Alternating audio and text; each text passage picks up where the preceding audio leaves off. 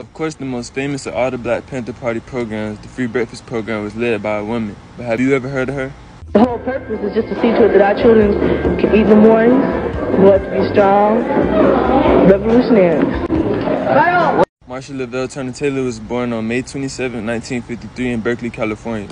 By the age of 15, she was the president of her school's Black Student Union, and she ended up leaving school to finish her education at the Huey P. Newton Institute as a member of the Black Panther Party.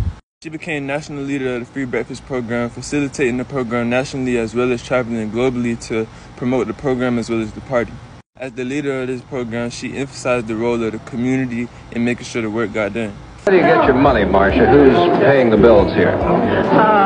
We have various donations coming in from the communities. We have Safeways, etc. that give a very little bit, maybe one crate of oranges or so, just to keep the heat off. Follow me and click the link in my bio for more.